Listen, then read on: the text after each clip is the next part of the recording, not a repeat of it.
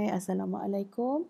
So hari ni Miss nak add on sedikit berkaitan dengan factors affecting strength of intermolecular forces. So what is intermolecular forces?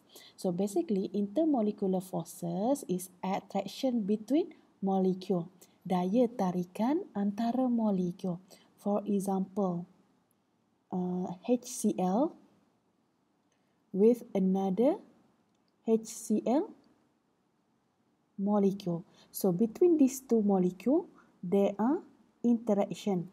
So this interaction we call intermolecular forces. Daya tarikan antara molekul. So basically, we have three different types of intermolecular forces. So we have London, we have dipole-dipole, and also hydrogen bonding. London dispersion and dipole-dipole, these two tergolong dalam kategori van der Waals forces. Okay, so basically van der Waals forces ada dua jenis, London dispersion force and also dipole-dipole. So the differences between London dispersion and dipole-dipole is London dispersion force adalah untuk non-polar molecule.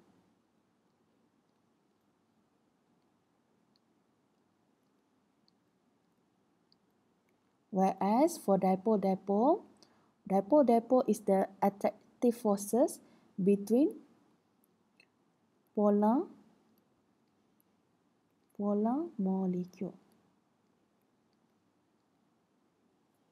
Okay, so between London and dipole-dipole, dipole-dipole is more or is stronger than London dispersion force. Kenapa dipole-dipole lagi kuat? Due to the presence of permanent dipole.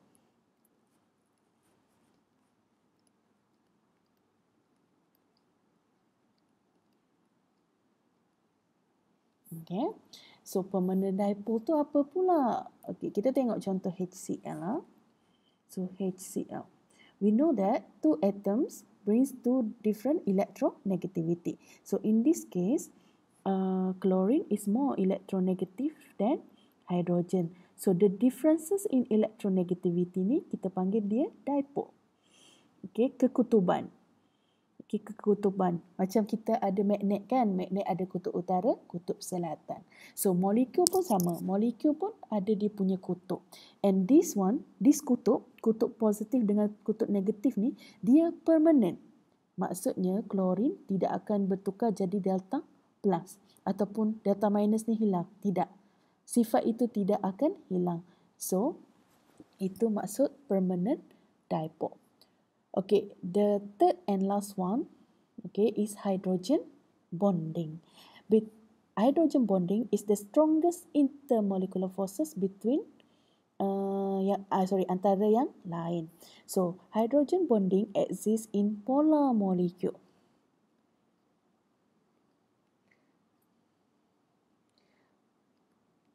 Untuk lagi spesifik, okay, hydrogen bonding wujud apabila hydrogen of a molecule attracted to electronegative atom such as F or O or N of another molecule. Okay, nak senang ingat handphone. Okay, so we know that hydrogen is electropositive. These three atoms is electronegative. So this positive negative, you learn already, dia akan tertarik antara satu sama lain. And this attraction is what we call hydrogen bonding. Sebab ini adalah attraction between hydrogen and electronegative atom. And I have discussed with you before, molecule that capable to perform hydrogen bonding include water, hydrogen fluoride, and also ammonia. Okay, so as you can see here, there's a font over here, FON. So can HCl form hydrogen bonding? Can, so I repeat my question. Can HCl form hydrogen bond? The answer is cannot lah. Okay, because the chlorine is not included in our font atom. Okay, so to repeat this one, we have three different intermolecular forces. We have London, dipole-dipole and hydrogen bonding. So London and dipole-dipole adalah sejenis van der Waals forces. And okay, for hydrogen bonding ni wujud dalam polar molecule.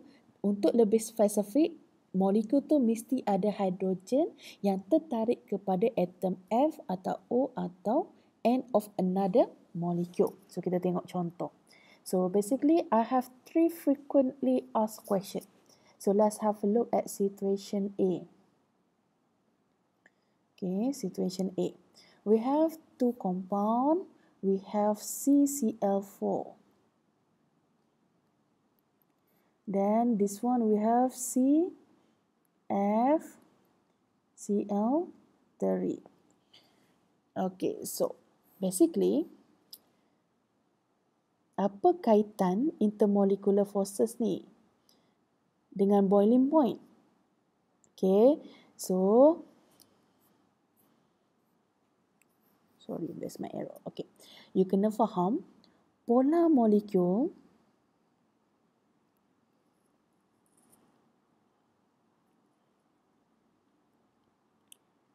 okay, has greater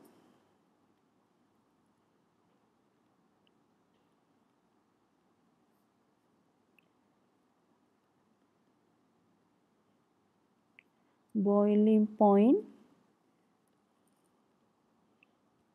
than non-polar molecule. So ini sangat-sangat penting. Kenapa awak perlu tahu molekul tu polar ataupun tidak? Sebab keketuban sesuatu molekul berkait rapat dengan dia punya takat didih. So polar molecule has greater boiling point than non-polar molecule. So let's have a look. In this case, okay, you tengok. You dah belajar sebelum ni kan? Miss dah ajar. If all surrounding atoms dia sama, okay, according to Nasuha's second law or third law, I can't remember.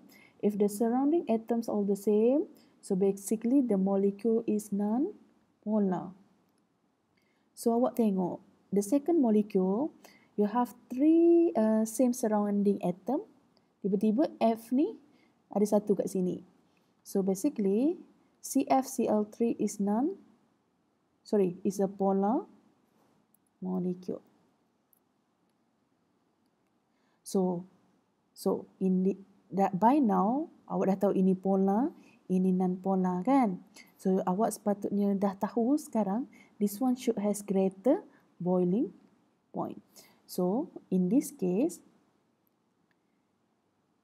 CFCl3 has greater boiling point than CCl4. Okay, so kenapa? Because bagi tahulah CFCl3 is polar molecule, while CCl4 is non-polar molecule. Okay, van der Waals forces in polar molecule is greater than in non-polar molecule. Ataupun untuk lebih spesifik, dipole-dipole forces is stronger than London dispersion force.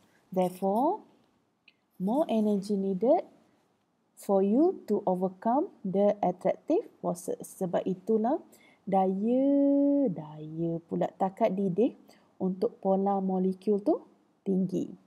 So I repeat this one. polar molekul ni boiling point dia tinggi sebab awak dah belajar polar molekul ni jenis intermolecular forces dia adalah dipole. So kita dah tengok tadi dipole is stronger attractive forces, okay, compared to London. So kalaulah dia punya daya tarikan kuat antara molekul tu, sukar untuk awak nak pisahkan, okay, contoh nak pisahkan molekul. Contoh ini CF4, ini CCF Cl3. So let's say you have CF Cl3. So antara molekul ni kita ada daya tarikan. So daya tarikan ni kita panggil dia intermolecular forces. Disebabkan molekul ni polar, so jenis intermolecular forces adalah dipole. So boiling point adalah tenaga yang awak perlukan ni untuk putuskan rantaian intermolecular forces. So maksudnya kat sini kalau attraction dia kuat, sukar untuk awak nak putuskan IMF. That is why more energy needed to overcome the attractive forces. Awak perlukan tenaga yang banyak untuk break this attraction. Okay, that is situation A. So let's have a look at situation B. So we have water and a HCN molecule. So both are polar, but kalau kita compare nampak je air kan.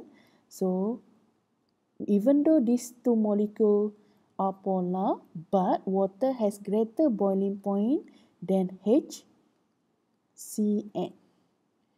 Kenapa? We have discussed also awal-awal tadi, water can form hydrogen bond. So basically here, water can form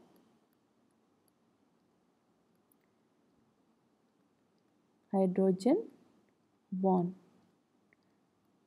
But HCN can form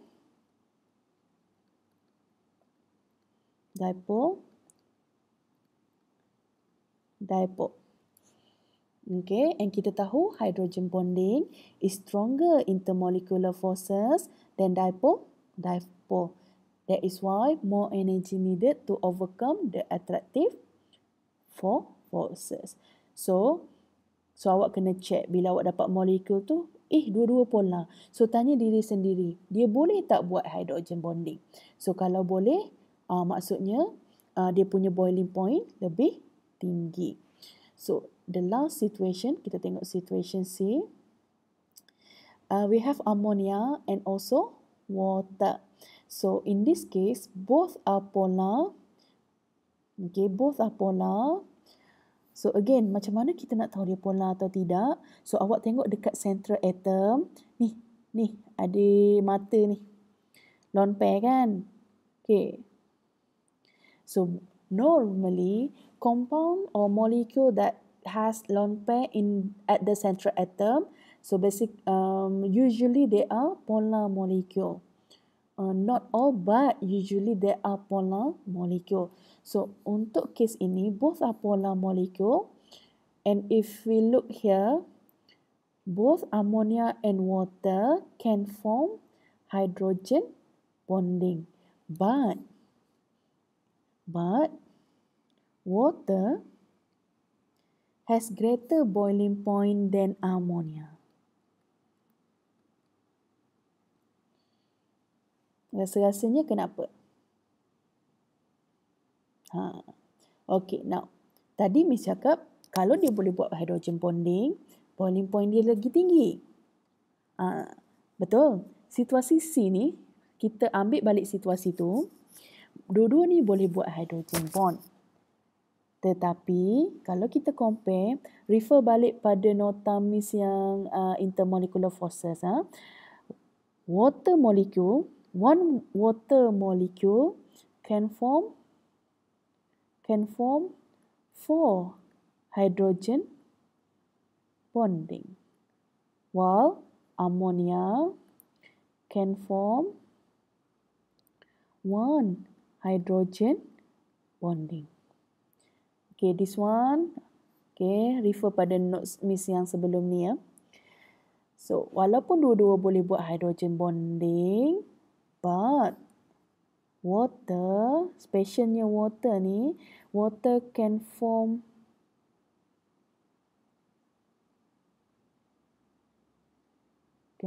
four hydrogen bonding.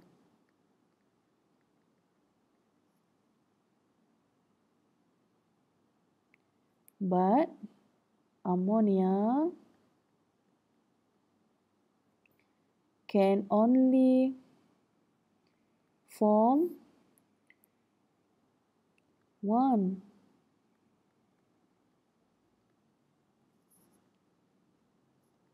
hydrogen bonding. Okay, so yang ni,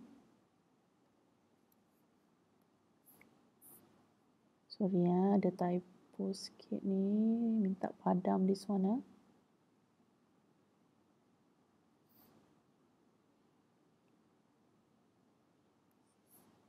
Okay, so kita tambah ayat sikit. Kita tambah ayat kat sini ya. So,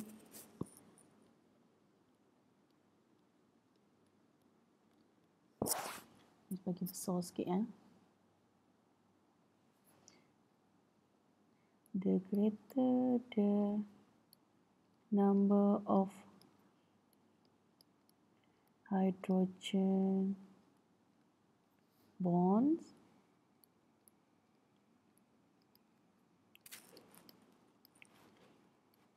the stronger the intermolecular forces. Thus, more energy needed to overcome the attractive forces. So basically, that is the explanation for situation C. Satu reminder untuk awak, bila awak nak jawab soalan explanation, tolong jangan guna singkatan IMF. Okay, IMF tu untuk Miss je. Okay, so awak kena adjust satu-satulah, intermolecular forces. Okay, so I think that's all for now. Okay, thank you. Assalamualaikum.